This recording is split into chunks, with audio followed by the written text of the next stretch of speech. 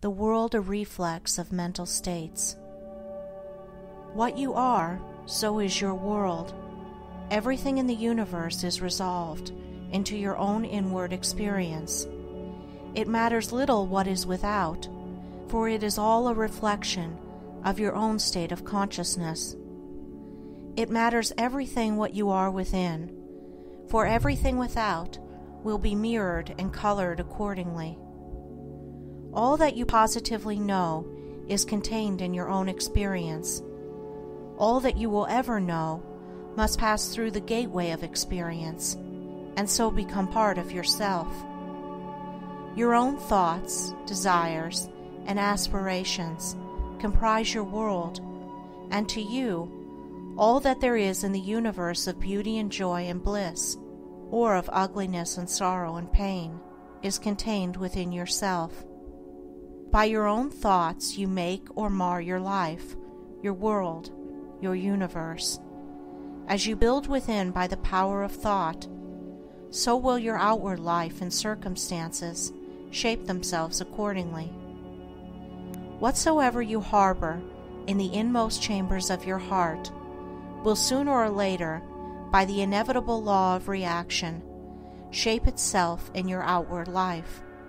The soul that is impure, sordid, and selfish is gravitating with unerring precision toward misfortune and catastrophe. The soul that is pure, unselfish, and noble is gravitating with equal precision toward happiness and prosperity. Every soul attracts its own, and nothing can possibly come to it that does not belong to it. To realize this is to recognize the universality of divine law. The incidents of every human life, which both make and mar, are drawn to it by the quality and power of its own inner thought life. Every soul is a complex combination of gathered experiences and thoughts, and the body is but an improvised vehicle for its manifestation. What therefore your thoughts are, that is your real self, and the world around, both inanimate and inanimate, wears the aspect with which your thoughts clothe it. All that we are is the result of what we have thought. It is founded on our thoughts. It is made up of our thoughts. Thus said Buddha, and it therefore follows that if a man is happy, it is because he dwells in happy thoughts. If miserable, because he dwells in despondent and debilitating thoughts.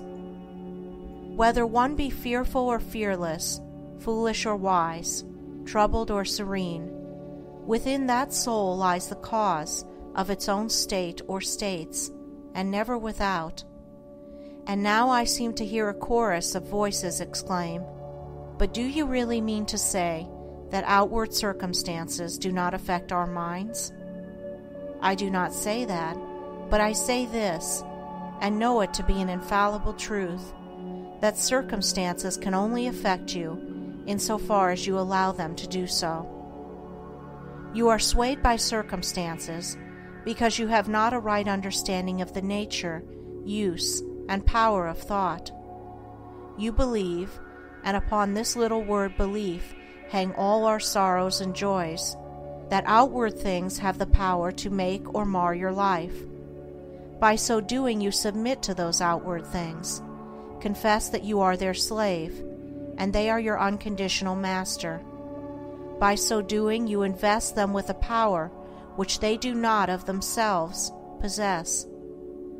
And you succumb in reality not to mere circumstances, but to the gloom or gladness, the fear or hope, the strength or weakness, which your thought sphere has thrown around them.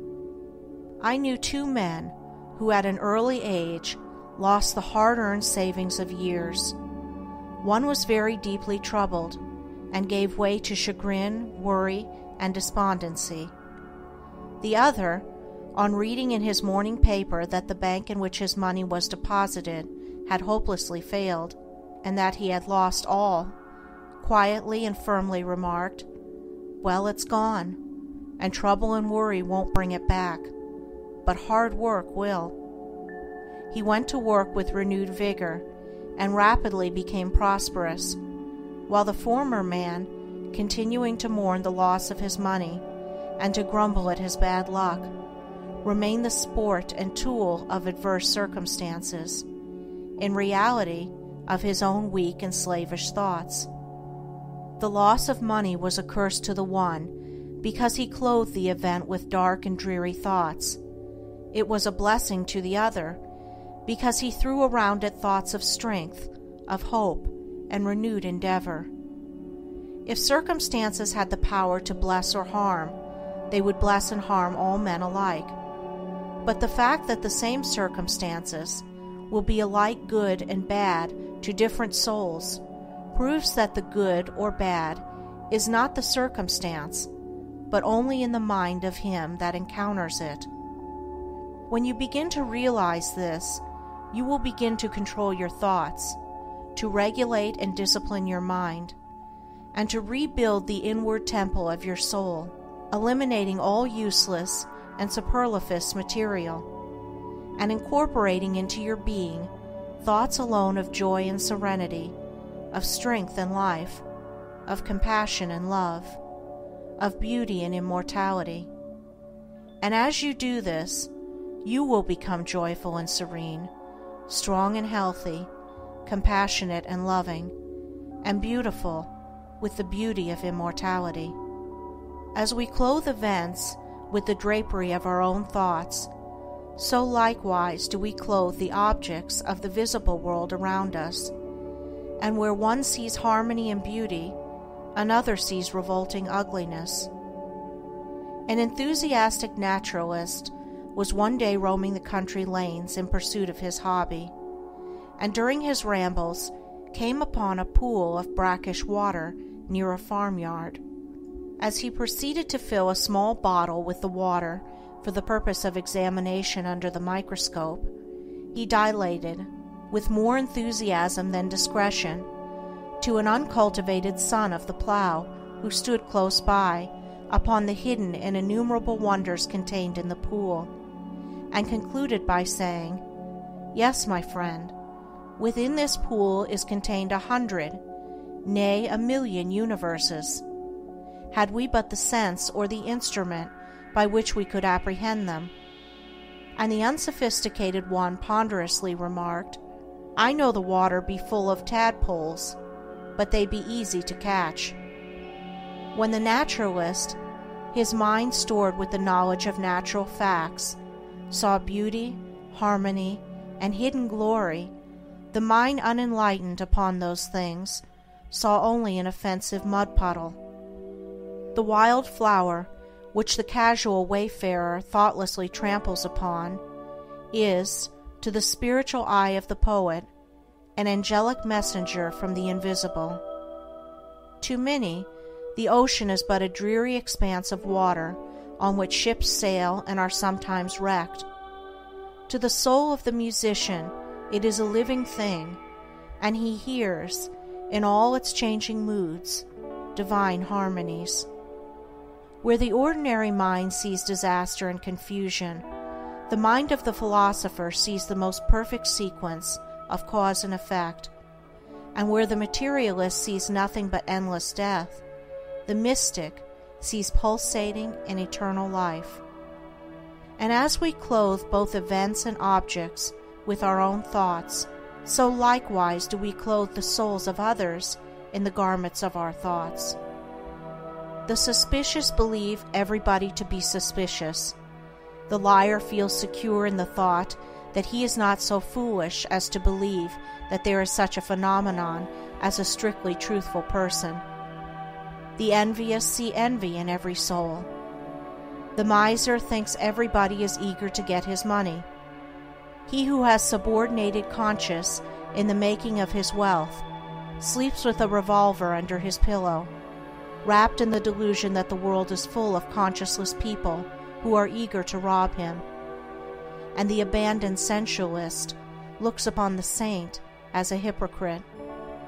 On the other hand, those who dwell in loving thoughts see that all in which calls forth their love and sympathy.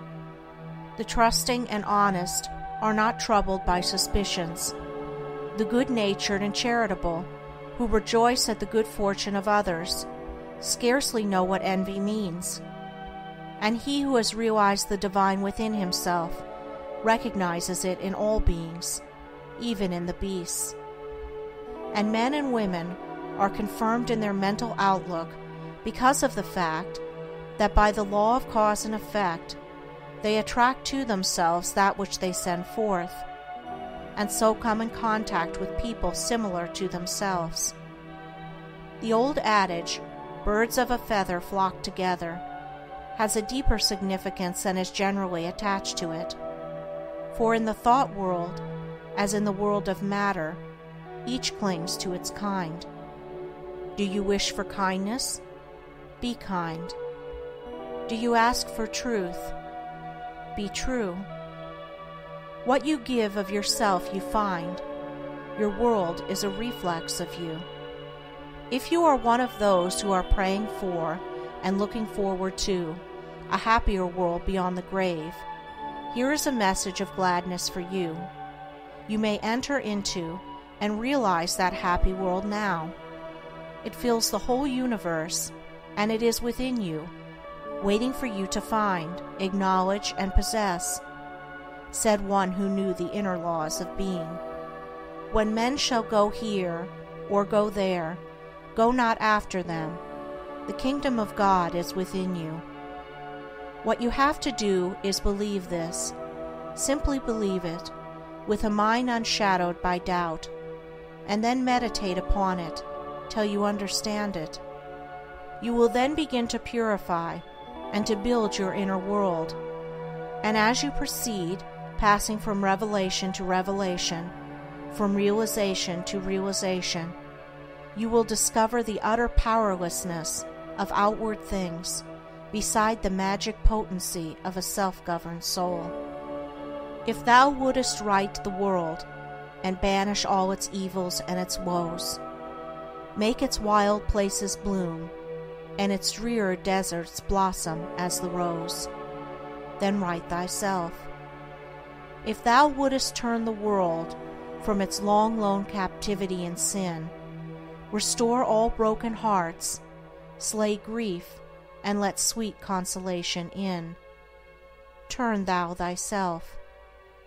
If thou wouldest cure the world of its long sickness, end its grief and pain, bring in all healing joy, and give to the afflicted rest again, then cure thyself. If thou wouldest wake the world out of its dream of death and darkening strife, bring it to love and peace, and light and brightness of immortal life.